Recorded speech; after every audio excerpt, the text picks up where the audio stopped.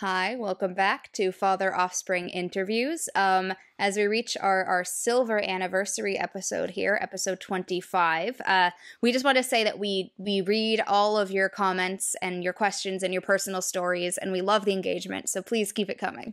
Jumping right into our first question of the day, Ardik from Greece says, can one exercise different parts of their brain in a similar way to exercising muscles? How far does this analogy go? Can someone improve their decision-making skills by exercising their prefrontal cortex?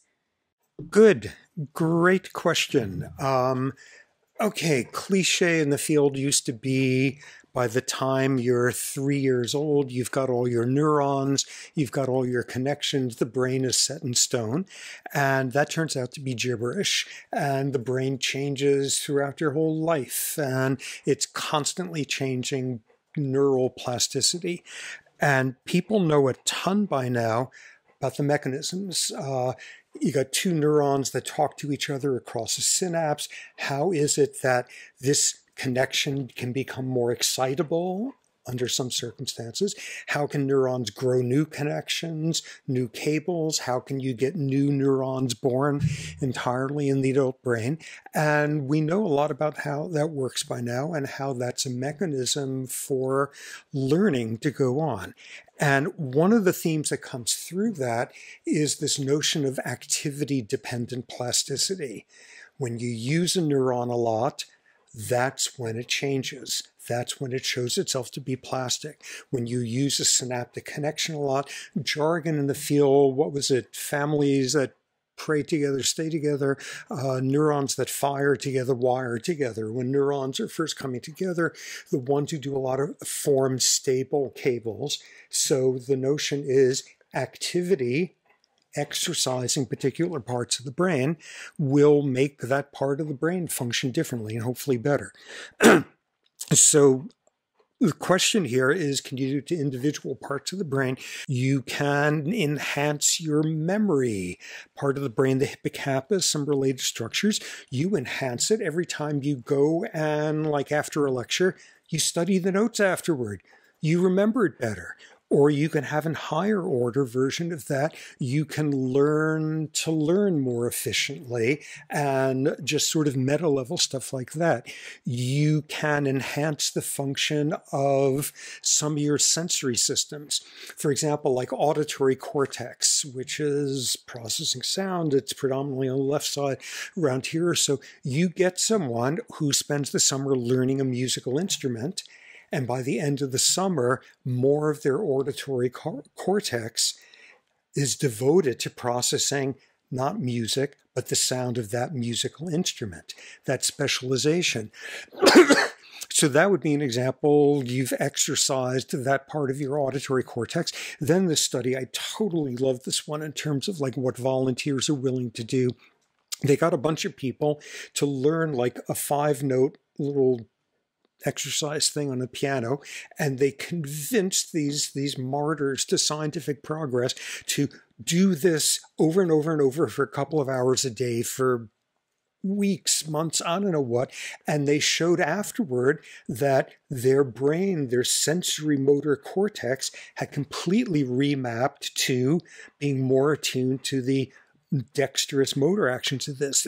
Then, just when you thought that couldn't be topped, they got some even crazier volunteers who learned the same finger exercise, and then they would spend hours every day thinking about doing it, imagining it, and by the end of that time, they had remapped that part of their motor cortex as well. So the question becomes, can you do that with your part of the brain that's got to do with decision-making and making prudent ones instead of impulsive ones, which is all about the frontal cortex. Frontal cortex, greatest part of the brain. We talked about it endlessly. It makes you do the hard thing when that's the right thing to do. That's fantastic. How do you make the frontal cortex stronger at what it does? And like, in a sense, we're doing that every time we're on a diet and we're looking at the whatevers and we're trying not to have something. And you're trying to figure out techniques for don't look at it. Distract yourself. Think about your coronary blood vessels blocking up whatever it is.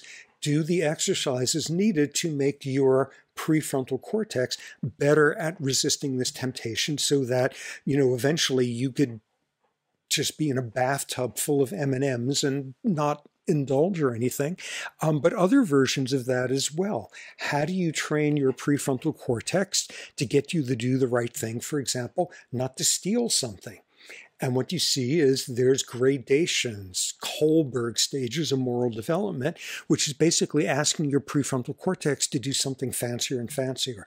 Don't steal something because you're going to get caught. To don't steal something because there's laws against it. To, oh my God, what if everyone did that? To, this is just intrinsically something wrong. You're getting a stronger prefrontal cortex in each of those cases. How about decision making? How do you make your prefrontal cortex stronger in that regard? Somebody asks you, so what should be the solution to this? What do we do? And you want to have some sort of buffer against the notion of just making some impulsive decision. Here's an exercise you can do. Stop at that point just when you are about to announce your decision and go through this frontal exercise. What would be the strongest argument of somebody who disagrees with me on this? And do perspective taking with that, or a more emotive version of that. You are just about to form a judgment about someone, and perhaps a very negative way. And hold on a second there. With your now strengthened frontal cortex, think through how'd they wind up that way. How are they looking at the world differently from me? All of that. So lots of these great techniques for making your prefrontal cortex stronger and less impulsive and more self-discipline and that. But then something totally cool happens, in that after a while, you do this enough and you don't even need your prefrontal cortex. And this was this fantastic study. I may very well have cited this before because it's one of my favorites. Josh Green from Harvard. This clever experimental design where people had an opportunity to cheat repeatedly in some game and they would get a reward for it. And there was a way to detect if people cheated. And you could see what was going on in their prefrontal cortex when these people had the opportunity to cheat, and the ones who did cheat, and the prefrontal cortex activated like crazy. Should I do it? Should I not? And wrestling and all of that. And then looking at the people who never, ever cheated. And were these people who had trained their prefrontal cortex so much that it could just wrestle down Satan and overcome that temptation? Or did it have nothing to do with the prefrontal cortex by then? It had become automatic. It's not a temptation. You just don't do that. Doing the right thing isn't the harder thing because it's become automatic by then. So by the time you're trying to train your prefrontal cortex to do a better job, when you've really trained it, the greatest thing is after a while, it becomes automatic. Okay, our next question is from Aaron from Minnesota, who asks, is it true that acetaminophen can alleviate the pain of social rejection? If so, what does that say about how the brain processes different kinds of pain, emotional, physical, social, etc.? Yes, and it suggests all sorts of interesting stuff. Okay, pain. How does your brain process pain? There's circuits, you stub your toe, and there's information that goes to your spine and up to your brain, and it goes to parts of your brain, somatosensory cortex, something called the periaqueductal gray, that's doing like the boring stuff. It's telling you, ooh, was that my toe or my finger? Ooh, was that a sharp pain or was that a grating, repetitive one? You're just getting like the parameters of the pain.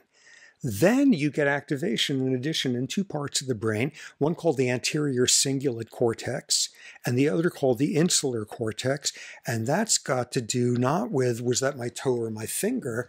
That's got to do with what's my interpretation of that pain? What does that mean? And there's circumstances where pain could be great news. There's circumstances where if you've been faked out with a placebo, these parts of the brain don't activate, whereas the other parts know absolutely. They just poked your finger with a needle, all of that. So these are the higher level interpretive parts of what pain is about. So that brings us to this initially sort of superficial thing that we've got all these linguistic metaphors about emotional pain and psychic pain. My heart broke. ripped my guts out to hear about that, things of that sort. And what you begin to see is, exactly as implied by this acetaminophen question, there's an overlap. The same parts of your brain that interpret the meaning of physical pain does the same about psychic pain. And this was shown, this is work sort of pioneered somebody at UCLA, Naomi Eisenberger, who came up with one of the all-time, like, psychologically traumatic studies ever, the cyberball experiment. You sit there and you're a volunteer and you're looking at a computer screen and there's 3 triangles and you're this triangle and you're told the other 2 triangles are 2 people in either room on either side, and they're in brain scanners also. They don't really exist. It's a computer program, but there's a virtual ball that you get to throw back and forth to each other and having a fine time doing that. And then suddenly, oh no, they stop throwing the ball to you. They just throw it back and forth to them, and they socially exclude you. Okay, what's the control on this to see how you react now to the social exclusion? You're going along, all 3 of you, and they say, oops, there was just some glitch with the computer. We lost contact with your room, so for a while it's just going to be between the 2 of them, a computer error, versus, oh no, they decided I'm a dork and don't want to throw the ball to me anymore. And what do you see? Activation of pain pathways. Not, ooh, my toe is hurting, but upper level stuff. Activation of anterior cingulate, activation of the insular cortex, which has something to do with disgust. I'm disgusted by the fact that they could exclude me from this. And it's about psychic pain. And what it tells you is you've got neurons up there in your anterior cingulate that cannot tell the difference, literally, between physical pain and psychic pain. Okay, so you see this overlap on the anatomical level. You see it on the neurochemical level also. You get somebody to spend a whole lot of time thinking about some socially painful thing that happened to them, reflecting, and you stick them in a PET scanner, and you can show the signaling of their opioid neurotransmitter pathways changes as a result. And as a result, their threshold for physical pain has changed. There's neurochemical crosstalk between them. There's genetic crosstalk. It turns out there's different genetic versions of the gene for the mu opioid receptor, and certain versions of it make people both more responsive to psychological, social exclusion pain and physical pain. The systems are overlapping. Okay, so you would ask, why did it turn out this way? What a bizarre thing. And what we see is some of the totally clumsy, inefficient, ass-backwards features of brain evolution, which is you come up with something new, and it's fairly recent, like empathy or emotional pain or things of that sort. Reptiles, dinosaurs, we're not very into that. Come up with something new. You can't come up with a whole new part of the brain. So you get this committee that decides, okay, anterior cingulate, it tells you what this physical pain means. How about we also now have it do what psychological pain means and what social exclusion pain means? And you just sort of jam it into its portfolio, and you get neurons that now have double duty with this, and they've got to navigate the difference between literal pain and metaphorical pain. And the thing is, they're not very good at differentiating them because it's registering the same way, and that's how psychological pain can indeed rip your guts out in terms of that's how strong of an overlap there is. So what that winds up setting us up for is this question here, what about, like, you take a traditional old painkiller like acetaminophen, and people know how it works. They used to think that it worked peripherally. It's mostly working in the brain and some of these relevant pathways. And a number of studies now have shown that you put people on acetaminophen, not like just here, swallow these, but they take some every day for a month or so. And each day they're recording how often are they feeling a sense of social pain, how often are they feeling a sense of angst and empty. And what you see is a number of studies now showing acetaminophen reduces that type of social pain. That's very cool. A couple of qualifiers. Doesn't work on everyone. One study showed that it is more effective in people who are prone towards forgiveness. And whoa, that takes us back a couple of episodes to why does awe bring about humility? Because of gratitude and forgiveness and the whole interaction with that. The other is these are totally exciting studies, but when you look closely at them, they're not gigantic effects. They're not enormous. So there's some qualifiers there. But nonetheless, whoa, painkillers can kill psychological pain. But then you get to the downside of it, something else your anterior cingulate and insular cortex do that they were never doing in dinosaurs back when, which is forget feeling your own emotional pain, feeling somebody else's pain. And it turns out empathy is registering up in anterior cingulate and insular cortex as well.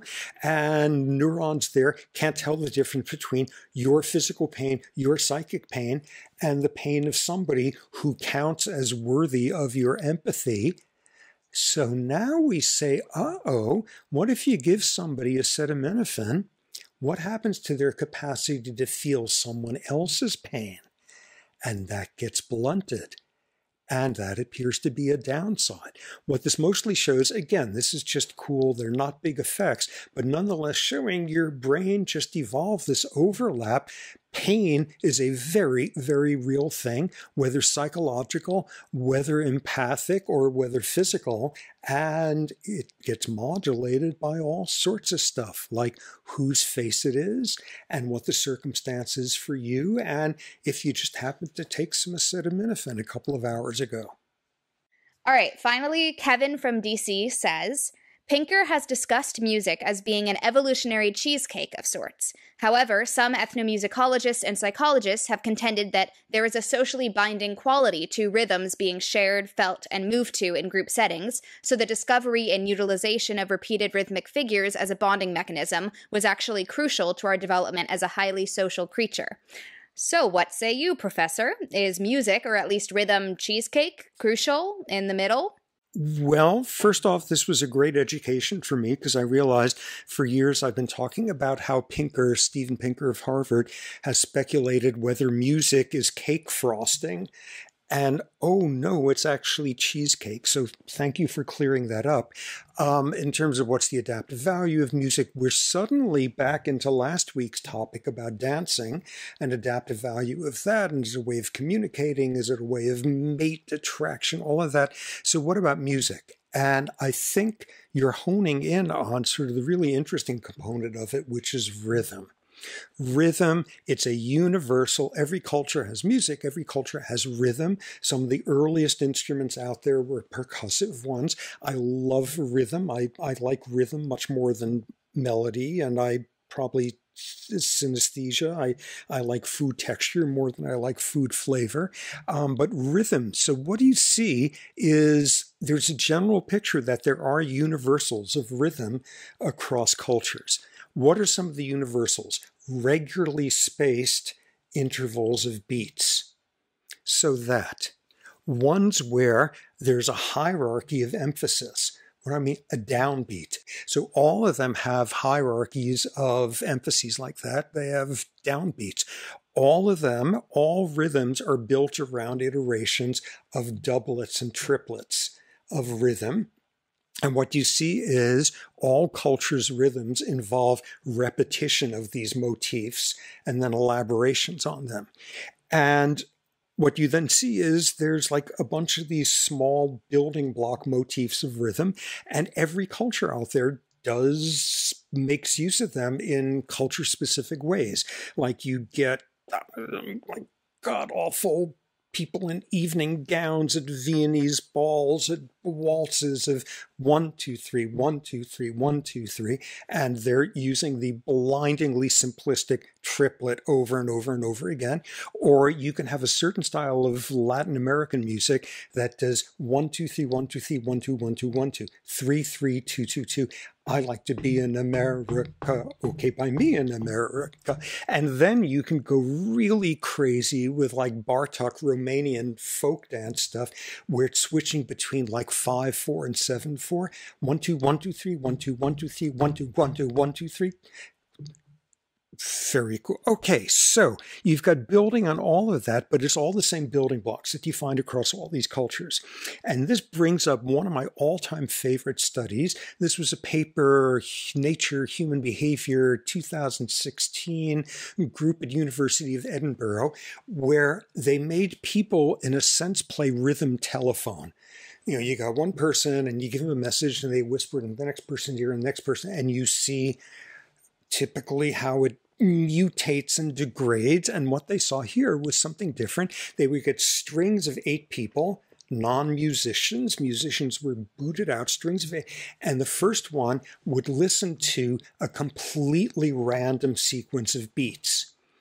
And then they would have a single drumstick and a sort of drum pad there. And they would say, yeah, imitate that, replicate that, and go and do that. And they would do that and they would record it. And then they would play that recording for the second person and say, replicate that, record it onto the third. And what they showed was this random bunch of beats and different random ones given to each set of 8 or so. What you would see is over the course of the 8, it would become more regular. The intervals began to straighten out. It became more repetitive. Suddenly you had structures of doublets and triplets coming in there, so that by the end you saw this convergence onto this very finite number of different rhythm motifs, which people evolved over the course of these 8 iterations of cultural evolution there. They evolved converging back on one of these human universals of rhythm, which is so cool. Where there was a problem, though, is in the title of the paper, they used the word universals of rhythm stuff. And then you say, oh, no, actually, these were all students at University of Edinburgh. Oh, that problem, a very selective population. Since then, I see there's been a number of papers that have looked at things cross-culturally. One of them looked at 15 different cultures, urban populations, indigenous, rural, all of that, and showing everybody was building rhythms in the same sort of way. So universal in that regard, not universal. People preferred the motifs of their own culture. What do you know? That makes sense. So we've got this sort of deeply embedded thing there. And then it turns out that it's not just us. Like chimps will drum rhythmically under different circumstances, and it shows a lot of the same characteristics. There's this whole universe of people who study bird songs and how the brain is plastic, going back to the first question, how birds learn new songs each season, things like that. But it turns out the structure of bird song is built around doublet and triplet syllables that are much the same. And then you look at primates who sing. There's South American monkeys who sing, gibbons and siamangs sing to their mates for life, and lemurs in Madagascar sing. And this was one study of lemur singing vocal for mate attraction, for vocalizing about predators, things. And again, very similar structures to what you see in human rhythms. Then the best example of that is with rock hyraxes. Hyraxes are these little rodent fluffy things that are actually bizarrely most closely related to elephants and sea cows. And I'm not even sure what a sea cow is, but rock hyraxes live up on rocks at high altitudes in the tropics. And they're these furry little things, and they have songs they sing, and an analysis showing that, again, the same structural stuff. Okay, hooray, that's cool. And then it turns out you can see evolution's hand playing out here, because the rock hyraxes who sing more rhythmically, more reproducible rhythms, have a higher reproductive success. They attract more mates. There's been selection for precisely these traits. And as like an extra special show and tell, we're going to finish here listening to who I can only assume is one of the most magnetically attractive rock hyraxes of all time. So let's listen to him. Notice we've got a rhythmic 2s and 3s that he has one phrase of this, and then he does the phrase a total of 5 times, and each time it's a little bit different. And the last time he goes completely loose, crazy, improvising. So listen to this.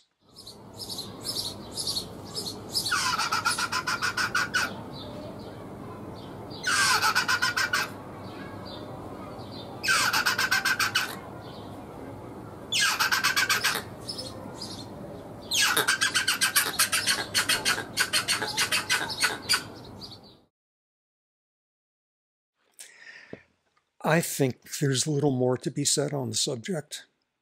And on that melodious note, that is it for episode 25. Keep submitting your questions at the form found in the Instagram story highlight and bio or the YouTube video description. I'm Offspring Chair Sapolsky, and thanks for your continued support of Science and the Beard.